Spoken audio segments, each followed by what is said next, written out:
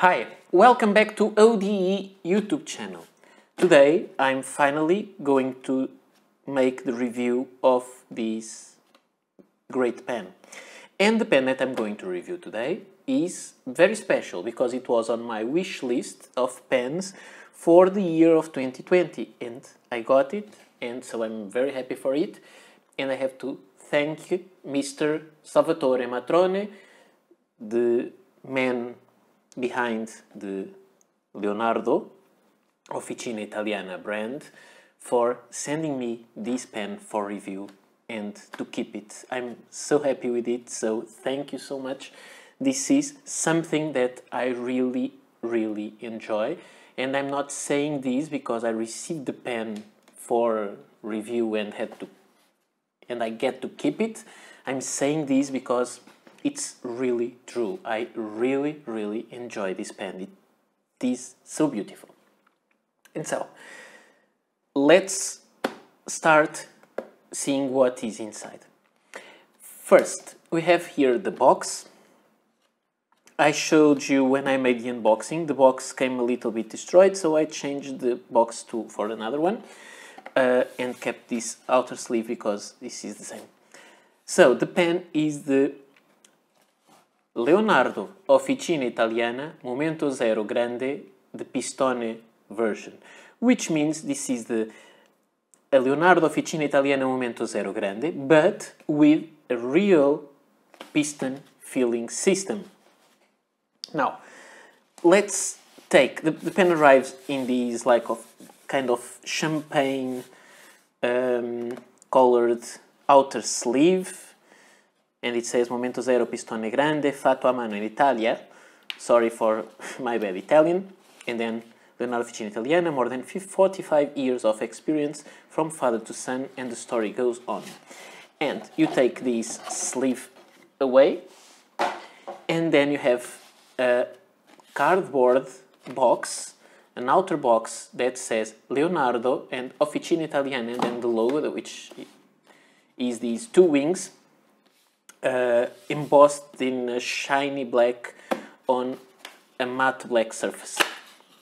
You open this outer box, you have lots of package here, and you have a big black pen case.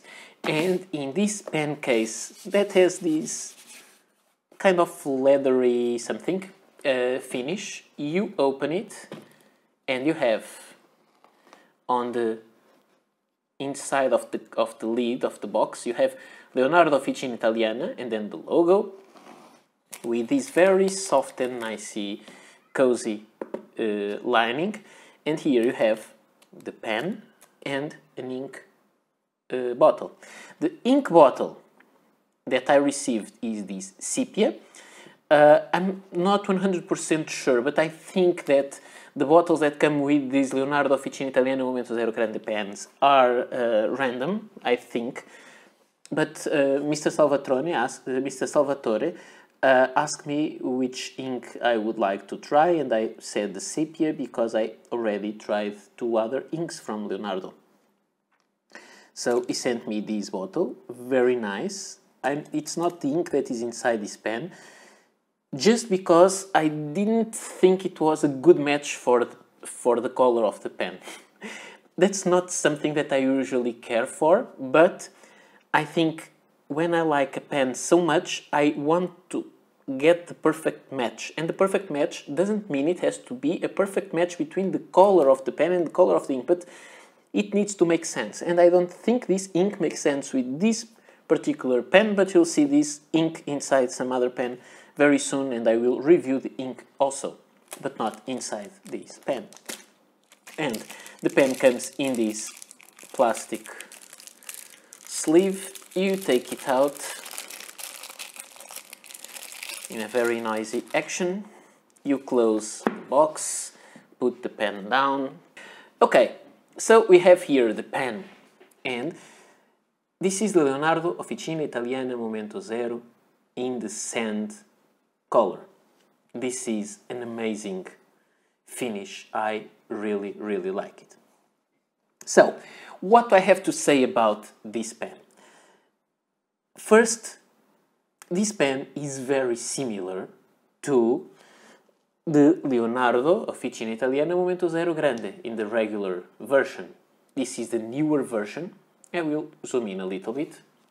So this is the regular version, which had... No, let's not uncap this. Let's take this out. It had this piston, which is like kind of a very large ink converter that is glued to the section, so this is not removable, and this is the kind of way you can operate this piston, either taking the barrel apart or just taking the blind cap, dipping the pen in ink, and then operating just the end of that kind of converter. On this piston, on Pistone version of the that you have here in the sand, it is a normal, regular kind of piston where you unscrew this turning knob and it will operate the piston that will run through the barrel, inside the barrel. So you have a very large ink capacity of around 1.5 milliliters, which is quite nice. And this is a wonderful pen. So let's take a look. The design is the same. So the same kind of design, which is I would say a vintage Italian design. It has a conical top of the cap. Then you have a clip that is quite slim and very, very springy, and it also has this little wheel that some Italian pens have to slide better into the pockets, but it wouldn't really need that because it's quite springy, but this will be even easier. Then you have 3 cap rings. The cap tapers down there, and then you have the barrel, quite long, that tapers down to the end with a ring, chrome colored ring, separating the barrel from the turning knob. And this is it on the outside. There is an engraving on the pen. Where is it? It's there, but okay. Now I think you can see it. And it says Leonardo Officina Italiana, and then number 467, which is the serial number of this particular pen. The cap comes off by just a little more than 1 turn, and you have a section with this kind of odd shape that is very... I only saw these on Leonardo pens and some copies of Leonardo pens. I never saw this kind of shape of section before, but I find it very, very comfortable. I wouldn't say that if I just looked at the pen, but when using the pen, I find this kind of section very comfortable. Then you have a little step up with a ring there, separating let's say the threads that are not sharp from the barrel, and then the pen is quite long and quite good to use. We have here a steel nib. You can also have these pens with gold nib, and this is a fine nib and it is beautiful. And you have an ebonite feed, which is quite nice because the ebonite feed, in my opinion, increases the ink flow and makes the flow more perfect, because the pen, it seems that an ebonite feed is always wet, which is something that I really like. So this pen that you have here costs 245 euros. It's not inexpensive, but we have to say it is an Italian pen, and usually Italian pens always retail for a little more than pens from other places, usually. And it has a unique resin. I love the kind of the resin that is used here. And it also is a piston filler.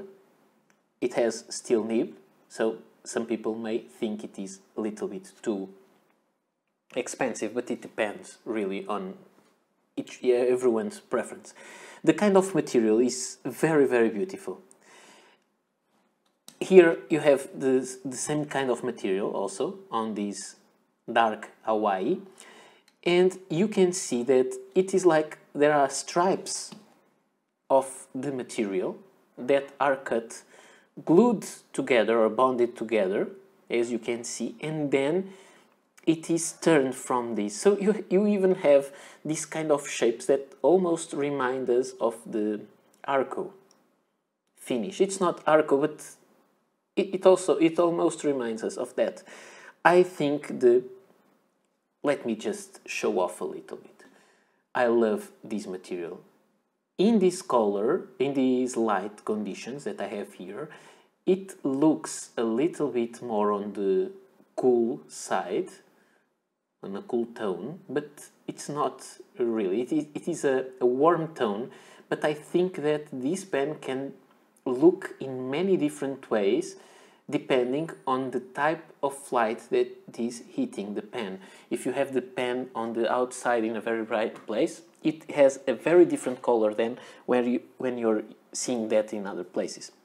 I really like it, and this pen, the sands go perfectly with this dark Hawaii. Let's call it like the sea and the sand. I think the name of the pen, calling it sand and having this kind of material, that I had a viewer that told me that the finish remembered him of horn. Yes, and it looks like almost a horn that was shaped, but it is a resin that is beautiful, and it has some patterns that are really typical of some vintage pens, and I have to say that I love that. You see, in this lighter stripe there, the pattern is like this. The best way that I have to describe this, the very personal way, is that some materials remind me of fish skin. And I only associate this kind of fish skin to vintage pens. And so, and this is a very positive thing to me. I really love this kind of pattern in some pens. Now, let's see some comparisons, because I know that's why you like my videos, or some of you do. Let's see some comparison, but just let me show one more thing before of that. I think I showed you all the part of the pen. Let me just show you that the pen is perfectly sized to write with it and post it, but if you want, the pen posts quite deeply and doesn't become back heavy, which is quite interesting in such a big pen, but it is perfect. So if you like to use your pen posted, you can do it. I don't like it, so I will use it this way. Now that I've talked about this, let me just compare the pen with the Momento Zero Grande Dark Hawaii. So you have some comparisons here. I usually do my size comparison with just two pens, but I think I'll go into some more. Here you have the regular size Momento Zero, and as you may see, this is a smaller pen. However, all of those have number 6 nibs, sorry. And this is another Leonardo. This is Leonardo Messenger Orange, which is a big pen, but just a little bit smaller than the Momento Zero Grande. So the Grande is really Grande, and Grande means big. Now, the this is comparing the Leonardo pen with other Leonardo pens. Now, let's take a look how the pen compares with the Parker Centennial Lufold, which is a pen that I usually make this comparison. This big red is a pen that I really love, so it is all the time on these reviews. And you have here also the Lamy LX Ruthenium, and you can see that Leonardo is longer than both the other two pens. And uncapping the three of them, we'll have a size comparison for what you'll get when you're writing with it. And you can see that the size of the Leonardo is about the same size of the Parker Centennial Dufold. Obviously the Lamy one is much smaller. It is a different shape, so not comparable at all, but this is a longer pen. And just for comparison, because I think this is useful and I love to do that, there are here some other pens that I really like.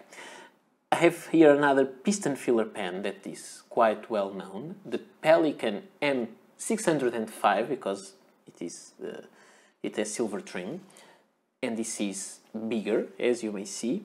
I have here another Italian pen that is quite big, which is the Visconti Homo sapiens, Bronze Age, and the Leonardo is bigger. I have here the Tibaldi N60 Samarkand finish, which is almost the same size, but this is a cartridge converter pen. This is a power filler pen. And here you have another piston filler pen, which is a Montblanc 149, which is almost the same size of the Leonardo, but a little bigger. Let me just, because we are here into this and we already know that this video will be long, let me just uncap all the pens and show them to you for a fair size comparison. And here you can see the size comparison. Obviously, the Leonardo is the biggest, quite similar to the Tibaldi. However, the Montblanc 149 nib is a bigger nib. And so this is almost all that I had to tell you. There is just one detail that some people talk to me with some worry, is that this pen has a ring, a metal ring, between the section and the nib. These kind of rings in some pens and in some quite expensive pens, they may become rusty, and the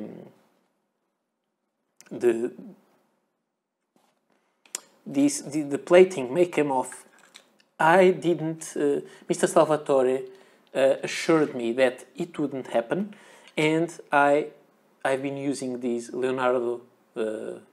The Momento Zero Grande Dark Hawaii for a long time, and there is no oxidation on that part, so it really works fine. So I'm quite happy. I think everything is okay. I would not worry too much about that ring to get some oxidation, and I think if you talked with your retailer or directly with Leonardo, I'm almost sure they would work out your problem, because I think Leonardo is really a great brand that takes a lot of care with the customers. Now, let's see the pen on paper. And here we are with the pen and paper, and let's start writing with it. So this is the Leonardo Officina Italiana Momento Zero Grande, sand with a steel fine nib. So, huge name. The paper that I'm using is the usual Rhodia dot pad. I think it's quite a standard paper that behaves very well for ink and pen reviews. And the ink inside is the diamine or diamine, not sure, Macassar, which is a very dark brown that I really enjoy. And so, as you may see, this pen writes perfectly well, and it will not fail. It is very pleasant to use. Really it is. And let's just see some of the characteristics. The steel nib has some feedback, but in a pleasant way. it's not scratchy. It's very smooth, but you can feel just a little bit of feedback, and I find that very nice. The fine line is really fine. Actually, it is even finer than the fine line that I have on the Leonardo Momento Grande Dark Hawaii. You can see it is a thicker line there. This line is quite good. You can have some natural line variation. You can see that the down strokes are a little bit thicker, but I didn't make any pressure.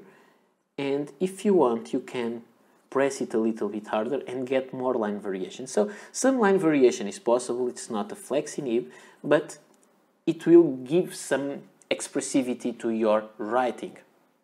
Now, about the wetness. I would say this is quite wet for such a fine writer, and that's perfect. There is nothing for me to complain about. And writing in reverse, you can see it writes perfectly well. It is sharper, not scratchy, but sharper on the paper, and very thin line that is less visible, but it works really fine. So this is really a great pen. I'm really excited with this. If you ask me, is this inexpensive? No, it's not inexpensive. Is it worth the money? Yes, it is. If I didn't get this pen for review from Leonardo, I think sooner or later I would buy this pen.